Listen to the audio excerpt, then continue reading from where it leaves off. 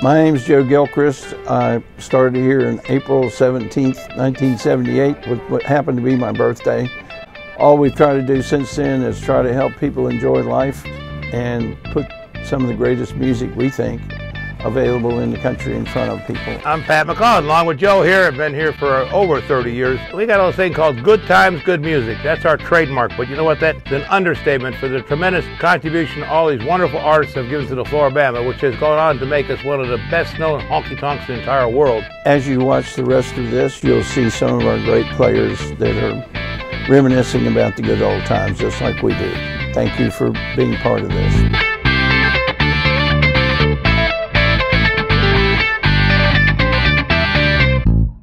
Hi everybody, I'm Leanne Cresswell. I'm here with Darrel Roberts, one of our players here at the Flora-Bama. Has been here a very long time. And I wanted to ask him a few questions so you and I can learn more about him. So Darrel, first question I have for you is, when did you first come to the Flora-Bama? Because I remember you playing at the Gulf Gate Lodge in Orange Beach, Alabama with Tito. So you came after that?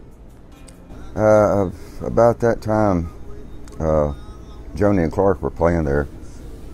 And Tito, who was my wife at the time, we would go over there and play with them. But Clark Harris told me one day, he said, Joe Gilchrist needs somebody to play Saturday night at the Flora-Bama. I said, I don't want to play that joint, man. He said, no, it ain't that bad. I said, no, it's a dump. I said, no, it's okay. You've played way rougher places than that. I finally acquiesced. I said, okay. That was 1981, I believe. And I've been here ever since. Who are some of the people you've played with here? I have played with Jay, and I have played with Ken. Neither one of us did long-term things, but we're all friends here. It was like the Little Rascals. A bunch of young guys that wrote music and played music, living on the beach, being just absolutely bohemian as you can get. And how could it not be fun? I played with some girl for a long time. Some girl? You. Yeah, Jimmy Lewis, who was one of the first bunch that came in. I played with him. Oh, you got to tell us some stories on Jimmy Lewis. Wait, well, you got to kind of wait till some people die before you can tell stories. All right, pick your best one that's not too risque, because I know he's a character in himself. And Jimmy didn't follow many rules, and we were playing probably 6 nights a week here with a little band that we had called Dock Trash, because we were dock trash. Jimmy and I were both liveaboard sailors. My boat was right across the street, so it was pretty convenient. And they called me one Saturday morning, and Jimmy had come in early and started drinking Bloody Marys, and then graduated to whatever, Irish whiskey, I believe. Oh dear. And they called me about 10:30 in the morning and said, we need you to come get Jimmy. I said, I don't want him. Because I knew exactly what was going on. And in about an hour they called me, would you please come get Jimmy? He's harassing the customers. I said, how's he harassing him? He said, he's bit one of them. Oh dear. And I said, well, I ain't coming to get him. You can have him. And about an hour they called me back and said, come and get him now. I said, what's he doing now? He said, he's chewing on the post out front. Oh my, Irish whiskey's mean. So I never did come and get him. I don't know where he slept. I think at Joe's house or something. But, so like you said, you had a sailboat across the street and you used to come over here. I know you told the story on stage about your mail was always delivered here. This was my address on my driver's license. The Flora-Bama was my address. What kind of mail? Bills? You didn't have any bills? Mostly from girls around the country. Because we would make friends with the tourist girls down here. This is way before email and texting. No texting, no email. It was snail mail, but it was fun. I would rather have a handwritten letter in front of me. It was fun, and we would trade letters, you know, from all over the country, and even meet up again now and then. It was cool.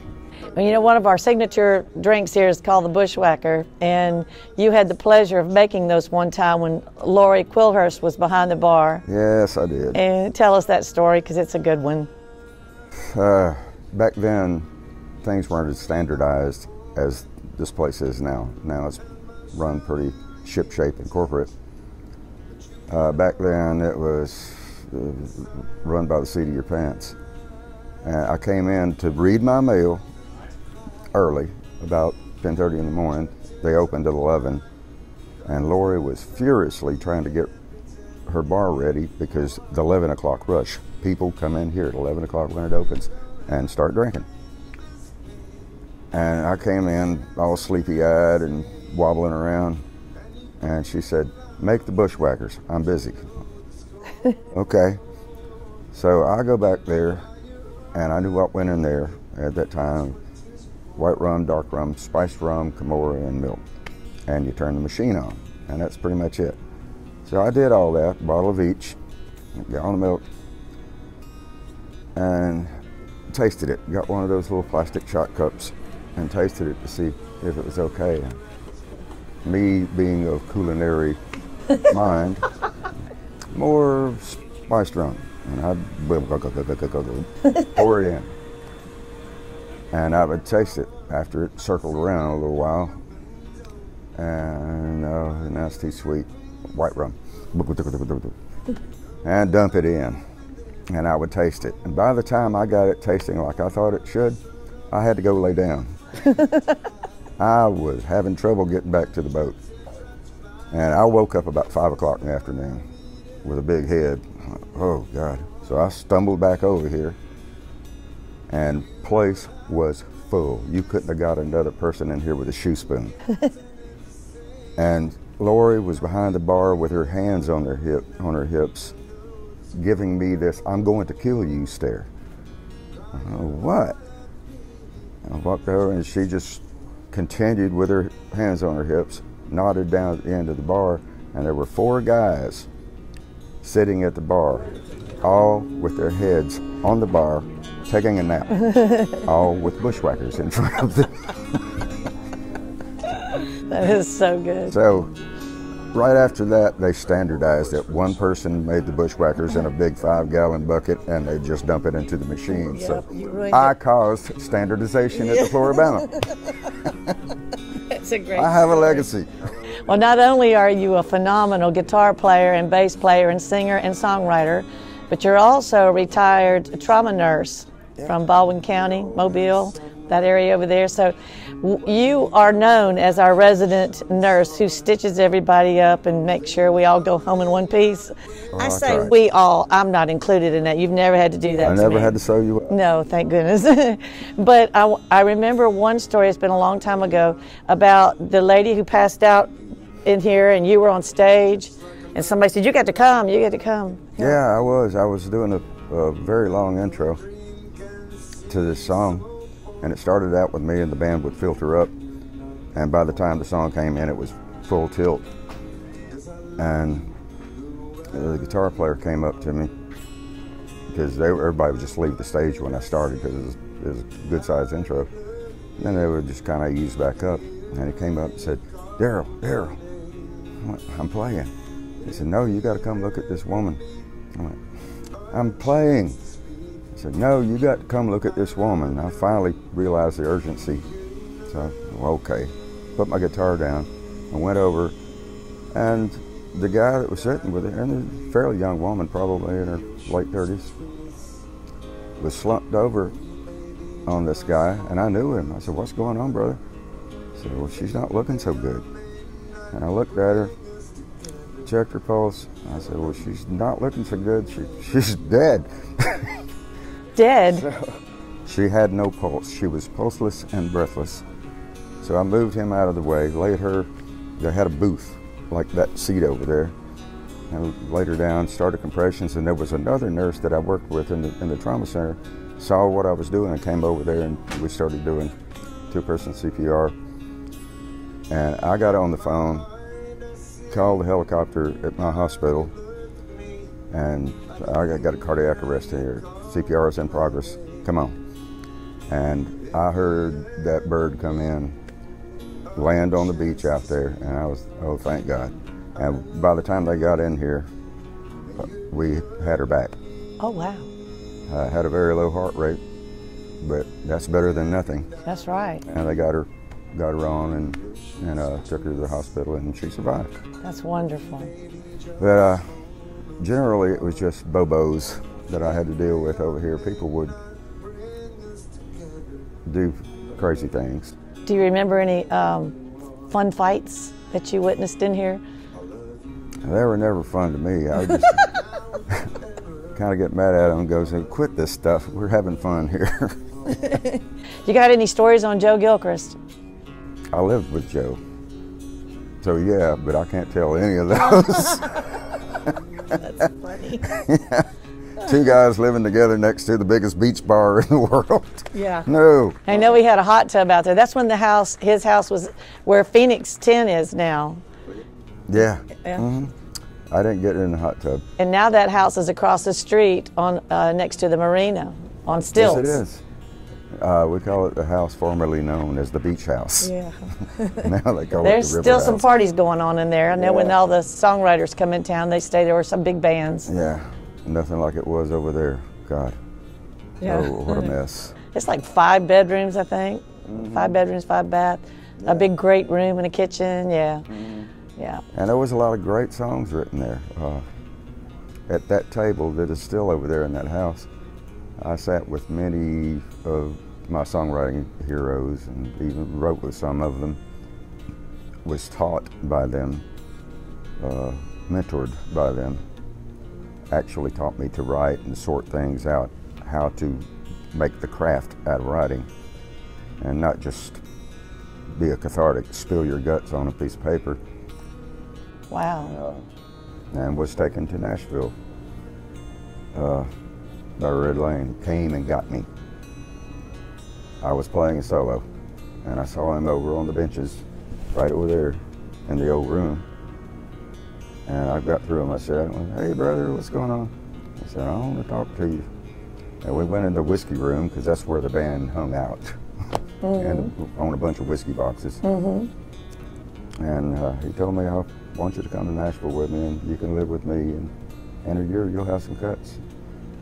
To a young guy, that was the promised land. Absolutely. Yes. Heck yeah. I lasted 3 weeks.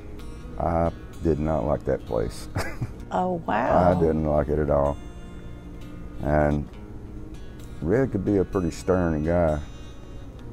You know, so I went to tell him that I wasn't going to do this, and was expecting to lecture because he was good at giving them.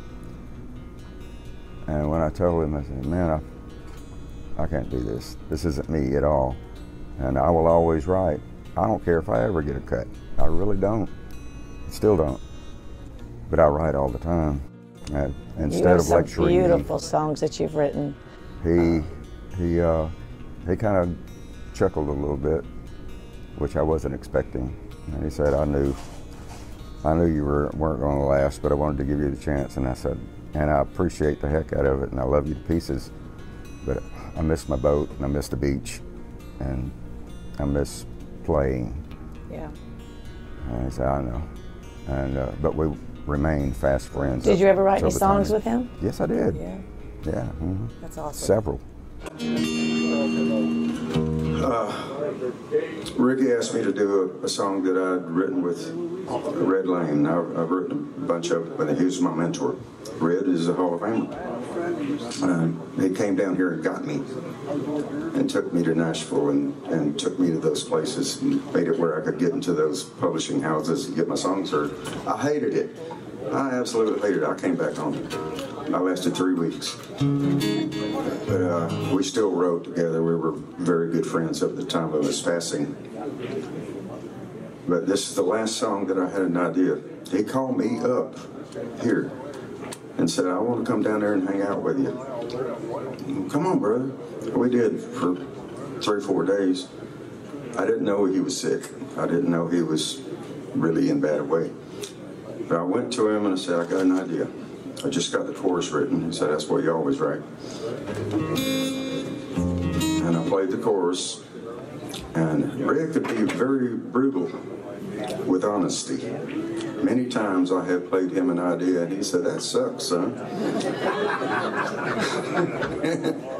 Oh, okay. You could not wear your heart on your sleeve with him. But I played this and he said, I want to write that with you. And then he started lecturing me on how to be a writer. I didn't know that he was about to check out, but that was important to him. So I spent like 3 hours listening to him tell me how to be. And I never got to write it with him. So 6 or 8 months later, I went, I got to do that song.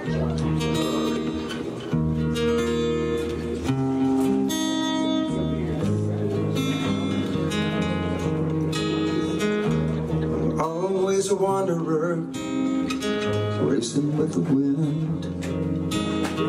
Just when you thought I'd settle down, I'd be up and gone again. And all the while you stayed behind, holding my heart's key. Now I'm asking you to shelter me, shelter me, shelter me. I was a fool to think I needed to be free. Take me in, give me rest, hold me safely to your breast, wrap me in your tenderness, shelter me. So we've been playing music together for about how long? Well, over the years, we've played in several different situations with a different mix of people. What we've got going right now, I think, is very settling with what we do, and we have a good time. And it's not only the music, which is great; it's really feel good, but the crowd has become our friends. Yes, they have, and it's a great crowd in here when Yes, we play. it is. We very much appreciate that too. Well, it's been a pleasure sitting here talking to you, Darrel. Sometimes we don't get to do this unless we're on stage, and I know you get mad at me when I cut you off telling your stories, but I didn't have to today. It's been fun. I hope we get to do it again. Yes, indeed. If you'd like to hear more from Darrel, you can look online at the Flora-Bama.com website, and you can find us there anytime you want to come. We're usually here on Fridays from 2 to 6, so if y'all can make it back, we appreciate it.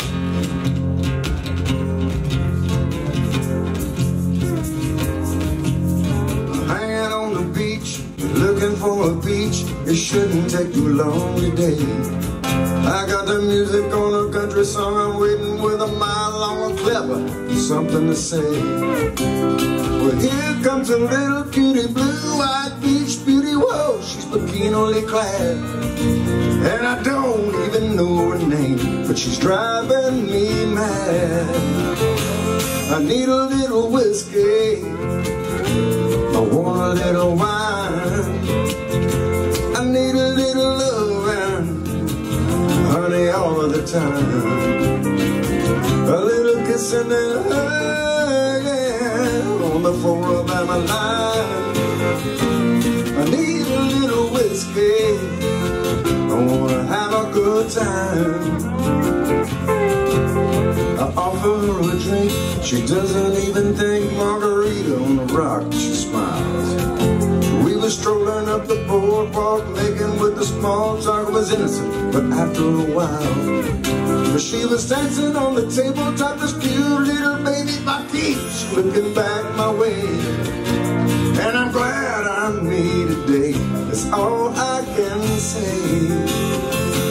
I need a little whiskey, I want a little wine, I need a little loving, honey, all the time. A little kissing and a hugging on the Flora-Bama line. Need a little whiskey, I'm gonna have a good time. Come on, Larry.